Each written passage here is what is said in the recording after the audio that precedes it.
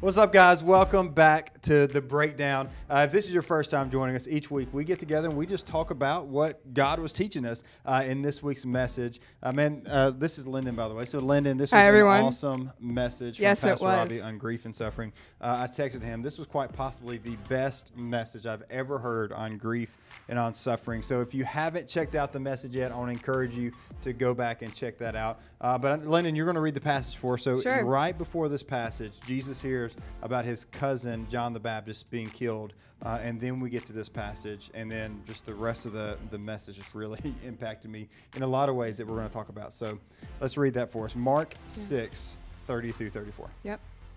The apostles gathered around Jesus and reported to him all that they had done and taught. He said to them, "Come away by yourselves to a remote place and rest for a while."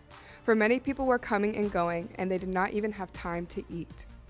So they went away in a boat by themselves to a remote place, but many saw them leaving and recognized them, and they ran on foot from all the towns and arrived ahead of them. When they went ashore, he saw a large crowd and had compassion on them, because they were like sheep without a shepherd. Then he began to teach them many things.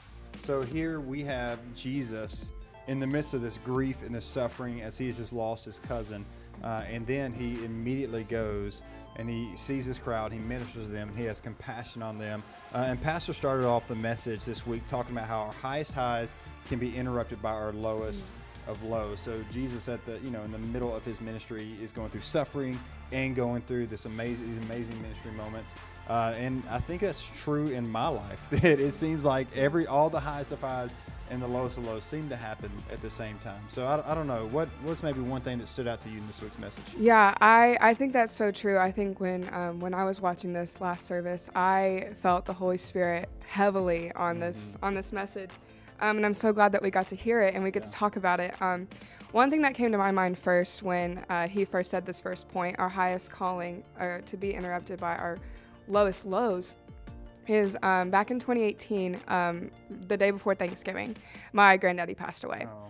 And of course, we know Thanksgiving as a time to come together, and it's a happy time, and we get to share stories, but that Thanksgiving was just not that at all. It was a time of grievance, and it just completely distracted us from thankfulness that we're supposed to be celebrating. And it was tough. It took a while for me to grieve that. For all you Enneagram buffs out there, I'm an Enneagram 7. Oh yeah. I am world's best at deflecting. Yeah. And I learned through that deflecting is actually distraction, and it is damaging. And it hit me hard. Yeah. And it took a while. About that. That is so hard. Thank you. This past week, I did a funeral for my stepmom's dad, and man, funerals are just tough. And there's something that the Lord gave me a couple funerals ago when I was preparing, and I try to use it in all of them now, but he just reminded me or made me realize that I do this really unhealthy thing with my feelings where I just shove them down. And I don't feel them. I put a smile on my face and I just push through. And it's like I think I have to be the strong one for everybody else. But what I've learned is that every time I do that, the feelings tend to come back up, worse than they ever were before. And as we read through Scripture, we see that Jesus grieved, Jesus was angry, Jesus suffered, Jesus understands everything that we've been through. So it's okay to feel what we feel. Like, it's okay to grieve. It's okay to be angry. It's okay to have big questions for God. He's a big God. I think he can handle them. But I think it's also important to know that because Jesus understands our feelings, that our feelings are safe with Jesus. Absolutely. Which is a huge thing that the Lord has just been doing in my own life. And we see throughout this passage as well that Jesus, that's something Pastor talked about. Jesus understands how we feel. Yeah.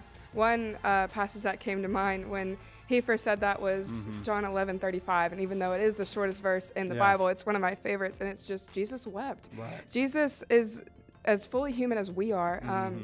And he, like Andrew said, he grieves too. He cries and he calls out to God just as much as we do, just as hard as we do. Yeah.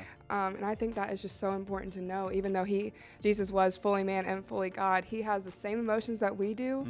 And even though he might know more than us, and he didn't have as many questions as we did. He felt them just as hard and just as much as we do. Yeah. You know, I think one thing I've learned through suffering is I tend to ask why. God, why? Absolutely. Why me? Why us? Why our family? Why are we going through this? And as I've grown and matured, I haven't really gotten the answer for all those whys, but what I have grown to understand is that God is sovereign, and God's ways are not my ways. And he sees something I don't see. And in the midst of my suffering, he is doing something in me and chipping something away that shouldn't be there, forming me to look more like him. Yeah. And I think about, you know, my 3 boys, and I love them. And I'm going to ask them to do things they don't always want to do. I'm going to discipline them sometimes when they don't do what they should do. And that's because I love them. And because I see something in them they may not see. I want something for them, that I want them to become men who are respectful and love. Like, so I discipline them because of that. And I'm not saying we go through suffering because God is disciplining us, but what I am saying is that I think God sees what we don't see. And I can say from experience that every time I've suffered, I have seen God move the most in my life. That's good. And I know that he is always at work. And I have to remember, like in the darkest of seasons, to cling to what I knew was true in the light.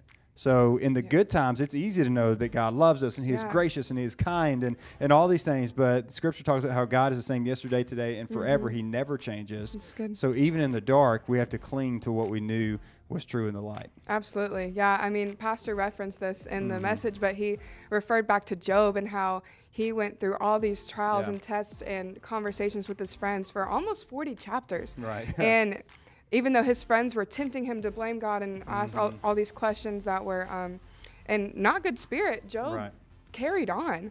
And I just think that is so telling to his character and how we should be too. Yeah. You know, I was talking, Jenny and I, my wife, were talking to a lady yesterday who works here at church with us, and they're just going through some suffering, man. I mean, it's easy to think sometimes that pastors, people who work at church and stuff, their life is perfect, right? And they got it all figured out, and that is not the case, y'all. Like we are normal people, and we have hard things that go on in life. And we were talking to this lady, and she was just talking about all the suffering they're walking through, and it was so just I mean, we've been through stuff as well, so I mean, it was hard to hear what she's walking through. But then she brought up Job, and she brought up how God said to Satan, hey, why don't you consider my servant Job? And she circled back to, I love her perspective, man, God would see me worthy to be tested in this way. I'm like, man, that is one way to look at suffering that I don't know that that's not my first go-to to look at it that way. But what a beautiful perspective that, okay, God, like you see something in me, you know something more than I do, and you're going to see me through this. Anything else stand out to you in the message? I just love that reference of Job. Honestly, it's one of my favorite books in the Old Testament and just overall. I think it's just so telling, and it's just a timeless story and just really great to look back on, especially if you are in a time of grievance. Yeah. So, hey, if you haven't read that, you can go and you can read the story of Job in the book of Job. So God made that pretty easy for you. Look in the front of your Bible, you can find it. But I want to encourage you with this as we close. I want to encourage you to feel what you feel. Okay. I think that's something as believers we're not very good at, because we just want to press on. We want to put on a fake mask or whatever the case may be. Feel what you feel. Talk to somebody about it. Know that your feelings are safe with Jesus. I heard a quote yesterday. I wish I could remember who said it, because I'd love to give them credit, so I'll just give myself credit. But they said that if you don't address your wounds, you'll bleed on people that didn't cut you. Ooh. So think about that for a second. So there are things in our lives that have happened that are hurtful, and if we don't address those, I've seen this. I have things unaddressed, and I just that spills out on everybody else. And God doesn't want that for me, and God doesn't want those for other people as well. So feel what you feel. Know that your feelings are safe with Jesus, and that He understands what you're walking through. All right, y'all. That was a great conversation. Thank you, Linden. I think so too. Thank you, Andrew. Fun time. All right, y'all. Thank you for joining us, and we'll see you next week on The Breakdown. See y'all.